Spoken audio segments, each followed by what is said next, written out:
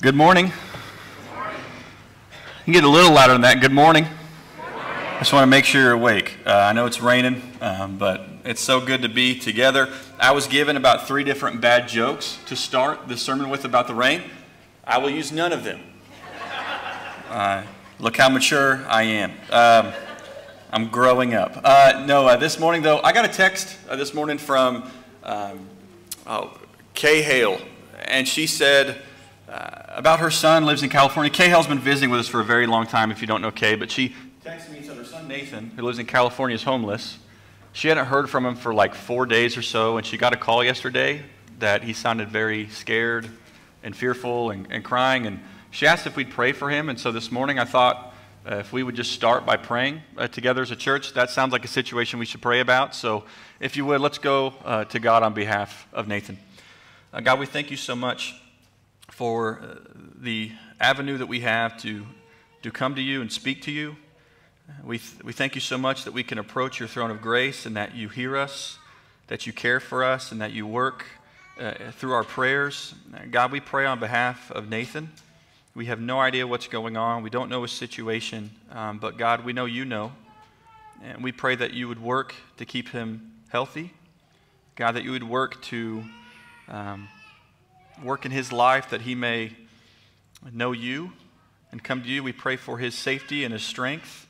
God, we pray for Kay. We appreciate her so much, and we thank you for her, and we pray for her mind and her heart right now as a mother. We pray that you comfort her and give her peace in a way that only you can. We thank you so much for your love for us, for being our good shepherd, and we thank you that you hear all our heartbreaks and our hurts and our cries, and God, that you work. We love you. We pray that we're blessed this morning as we open this word together. It's in your son's name we pray together. Amen. This morning, I want to talk about something near and dear to my heart, fast food. I joked with Parker this week. I said, I've never felt more qualified to speak on a subject. Sheldon Chaney, who went by the nickname of Red, closed his convenience store and opened this restaurant in 1947. It was called Red's Giant Hamburg. It's located off Route 66 in Springfield, Missouri in 1947, and it's apparently the first ever restaurant to have a drive-through window. You didn't have to park your car and go inside. You didn't have to park your car and wait on a car hop. You could pull up to the window, make your order, and right there your food would come out to you. And that really changed the food industry as we know it. In the 1950s, many restaurants started having drive-through windows. In the year 1975, both McDonald's and Burger King started having a drive-through window. That continued going on to adding speakers in the menu, rotating menus, workers inside and outside like you see at Chick-fil-A. Now we have apps. We have made it convenient and easy and comfortable. In our consumer-driven culture, you now can't go down the street without seeing a fast food place. And that line of thinking or that mindset to win over the consumer and to make things convenient and comfortable and quick has kind of become a driving force in all businesses and areas of life, haven't it? I mean, we don't have to go into the supermarket anymore and see all the people we graduated high school with. We can now go to curbside delivery.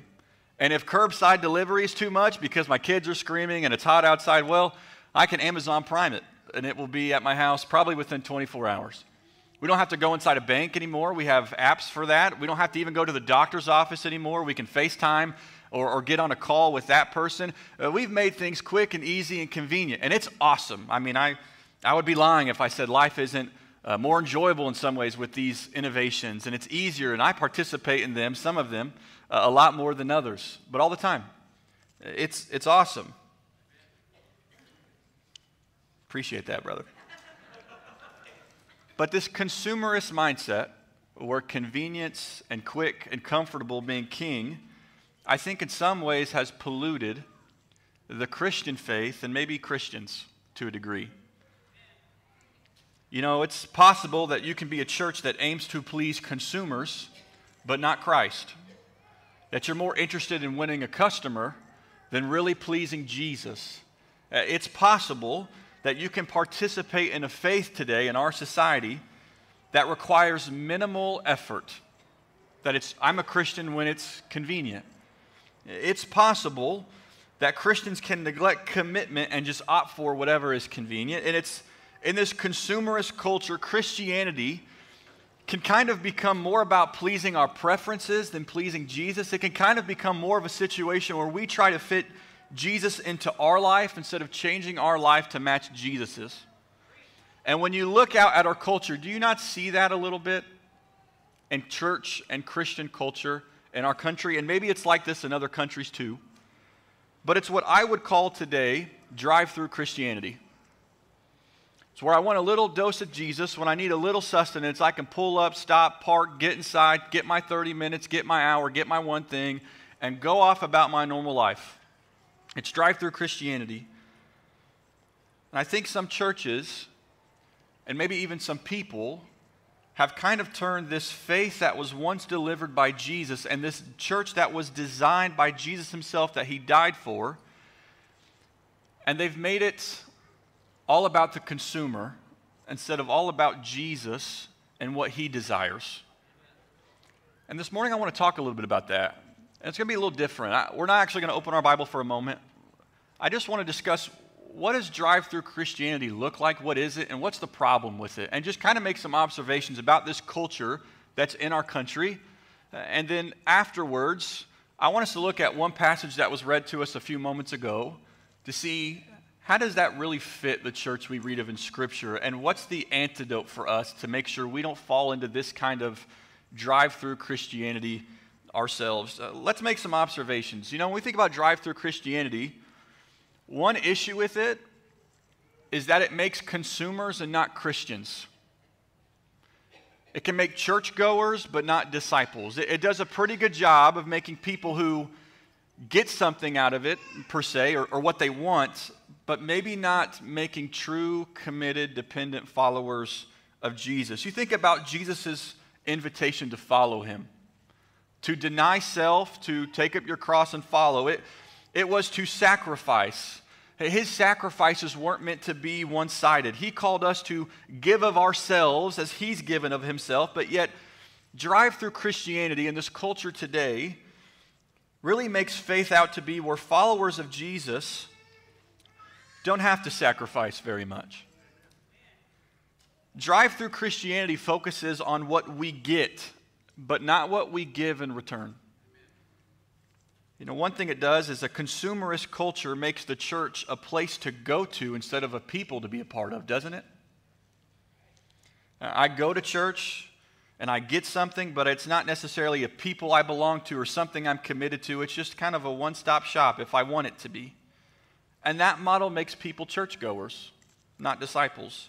See, when our understanding or view of the church is it's a place instead of a people, we start to twist God's design and contort the faith into something else. It makes church business-like, doesn't it?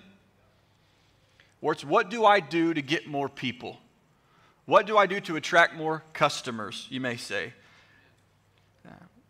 And when the church is a place to go to, we do become customers. The Christian faith, it's 24/7, but yet drive-through Christianity relegates our faith to certain times, so many times a week or so many times a year, and even that depends upon what you desire your schedule to be. It's like we can pull up and order a number 2. Like for lunch, I will likely go through a drive-through, just to be honest with you. I will get one, whatever I want, whatever I think will tide me over or feed me or please me, and you can kind of do that in Christianity today, can't you? I can find exactly what I want, and I can find what I think I need, and I'll just stick to that, however often that is. And besides a couple of dollars here or there, maybe, it doesn't really cost us anything, does it? We can participate in that kind of Christianity. But that's not the Christianity Jesus gave. That's not the kind of faith Jesus died for. He purchased the church with his own blood, it says in the book of Acts. His sacrifices were meant to be shared by his followers. See, consumers go to church. Christians are the church. There's a difference. Consumers are interested in what's offered to them, but Christians offer up themselves to Jesus. And drive-through Christianity, that's what it turns Christians into. It turns them into consumers. You know, another observation and issue is that drive-through Christianity says the customer is always right. It makes the consumer most important. When I was 18 years old, I worked at McAllister's Deli for about a year. I loved it so much, I have never worked in food since. But by the way, if you ever want to spruce up your job title, instead of telling people I worked at McAllister's Deli, I told them I was a club artist because I made club sandwiches. But I worked there for about a year with a few friends on my neighborhood block. It was awesome. We all worked together one year. And Connor, my brother, he worked there with me for a year or so. And I remember this story Connor shared one day. We're at work, and this lady comes up to the counter, and she's complaining, and that's not new if you've ever worked in food, complaining about the food. And she had a club sandwich, and she was so mad because there was a toothpick in her sandwich. She was mad because she bit into it. And she was angry, like we did something wrong. Like, how could you put a toothpick in this club sandwich? And I don't know if you've ever had a club sandwich, but you put a toothpick in them to keep the sandwich together. And as you notice, this is not a McAllister's Deli photo because we can't get sued for copyright or anything, but that little flashy piece on top of the toothpick, it's meant to show you, hey, there's a toothpick here. I know, shocking stuff, revelations this morning. But she complained to my brother, and there's this issue because, is she right? She's absolutely wrong. Like, it's meant to be there, it should be in there, that's your fault. But what do we always say in the food industry? Customer's always right. Right? Some people said it, the man who, the founder of the Hilton Hotels, customer is king. Right? The customer is never wrong, except for when they are. You know, in the church, when you say the customer is always right, that's a bad thing. When you say it's all about what the consumer wants, that's a bad thing. One danger of drive-through Christian culture is that it causes churches to treat people like customers and consumers, and it treats seekers like people who are customers and consumers. And maybe they start to say, well, what do they want? What are they looking for? What would get them to attend? Which, I want to be sensitive to what do people need or what are they looking for, sure, but if the customer is always right and it's always about the seeker or the consumer and the goal is to get more of them, what happens when what they want isn't what they need? What happens when what they desire is not what God has designed? Then you change the church to fit them. And we should be all for reaching people. We should be all for adjusting methods to find new ways to reach people with the same gospel message. But when your biggest aim is to get more people, you often find yourself going against God's word to please them. That's not a fruitful church. You may find yourself successful in the world's eyes, but you wouldn't find yourself faithful in God's eyes. Listen, we're not always right. Do we understand that? That what we think we want or what we need isn't always what we need. You know, we're not always right, but He is. Like, we're not always right, but His Word is. And our goal should be to be a faithful church, to be a church that is faithful to His words. And that's not what the goal of consumerism teaches. And if it gets into the church, it distorts what this faith is all about. But there's more observations. Another issue with drive-through Christianity is that it requires little commitment and zero connection. Fast food is awesome. I don't know your life, but I would bet that I eat more fast food than anybody in here. If you want to bet, come talk to me after. If you want a place to go to, if you want a recommendation, talk to me after. I can help you out with that. I love not having to cook. I love that. I really do. I love how easy it is. I love how quick it is. You know, I also love all the choices and options. You know, you might have to go home and look in your pantry and your fridge and say, well, what do I have? Like, what can I make with this and become Picasso and make some dish? But I can just say, what do I desire? And I can go find anything to fit that. Chinese, Mexican, a burger, chicken. There's unlimited choices. And also, in a way, I'm not antisocial, but sometimes I kind of like having minimal contact and just getting my food. I have to answer a couple questions, but that's kind of it. I'm just quick, easy to myself, and I get to eat. Little commitment and zero connection is fine with food, but that's not good in our faith. And that's not the faith Jesus wants from us. You know, we live in a world of church shopping and church hopping. That's kind of our country, isn't it? They sell me on why I should attend. Sell me. What are you going to do to get me to come? What are you going to do to get me to show up to church? How big is your youth group? How good is your preacher? Not that good. How's the singing? How's the singing? What's the dessert table like when you have meals? Does the AC work? Just kidding. That was a joke. But sell me. And oftentimes how we try to sell people or what people want to be sold isn't maybe what's most important. And so sell me on it. And the moment I'm not pleased or don't get my way, guess what? I have a billion other church options. I can just go somewhere else. And look, there's legitimate reasons to leave churches. I'm not trying to say there's never good reasons to do that. But sometimes it's just the moment I'm not pleased, I'll go somewhere else. And I've talked to, or read many people who say they're Christians, but they don't attend church or they don't have a church home.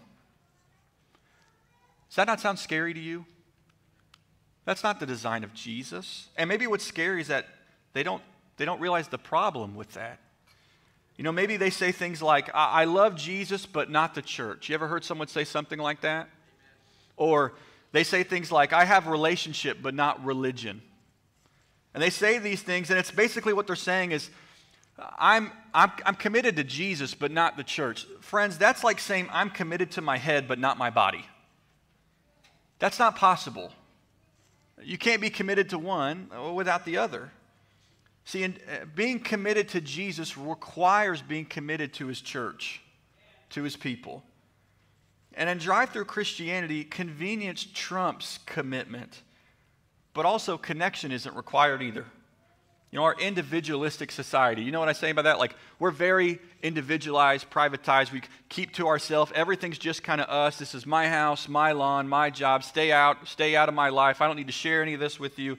And in our individualistic consumer society, it encourages us to be our own thing, to do our own thing, and it sometimes influences us to live out the Christian faith on our own. But that's not what Jesus calls us to. If you noticed in Acts 2, when he called them to himself, he also called them to community. The moment they obeyed the gospel, repent and be baptized, they immediately got committed to the church because that's what Jesus is calling us. If we're a Christian and we're not connected to other Christians, that's a major red flag. Some people walk into church. I don't know all the reasons for this. Maybe there's something I don't know, but some people walk into church buildings and they never interact with other people. They walk in, they sit down, they worship, and they leave. They never really meet anyone, never talk to anyone, never develop a relationship with anybody. It's like they check off the worship box and they go. Did you know the most specific verse in the Bible about why we gather together is Hebrews 10:25? And it says, not neglecting the assembly as some, but encouraging one another as the day draws near. That the most specific reason given to us for assembling is to encourage each other. Coming to church or to church services and never talking to anybody or never meeting anyone or not having a relationship with other Christians, is that very encouraging? You know, sometimes we think if I just do these acts, I've done my part. Encouragement's a huge part of what we're supposed to be doing. If we're not connected to other people or connecting with other people, we miss out on the purpose for why we're here to some degree. And I would say this, if we're not very connected to the church, it's very likely we're not connected to Christ.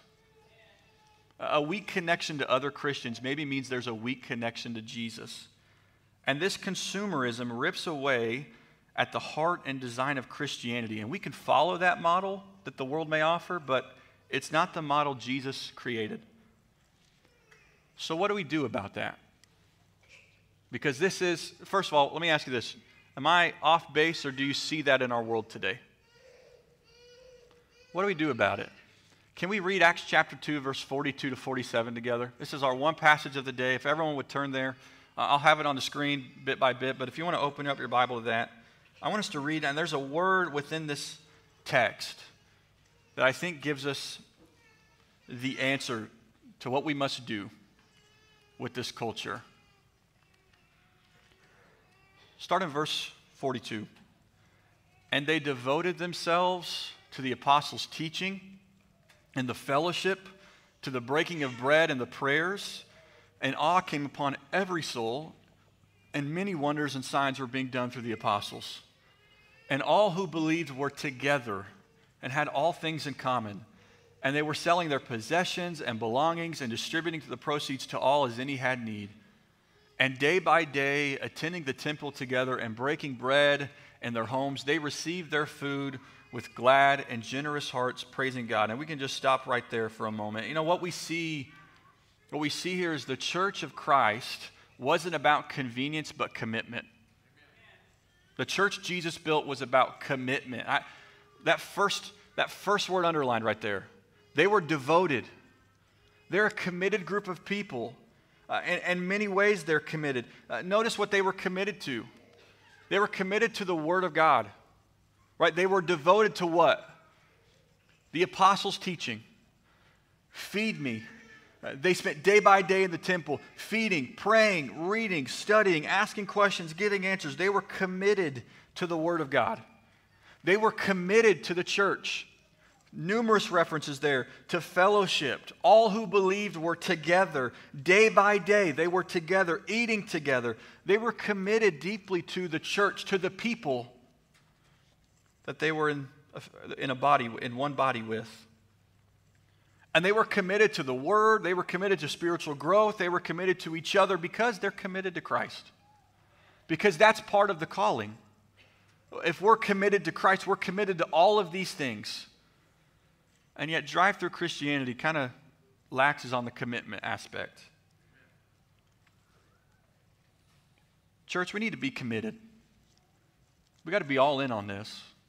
To sacrifice and to give because of what Jesus has done for us. We need to be committed to the Word of God.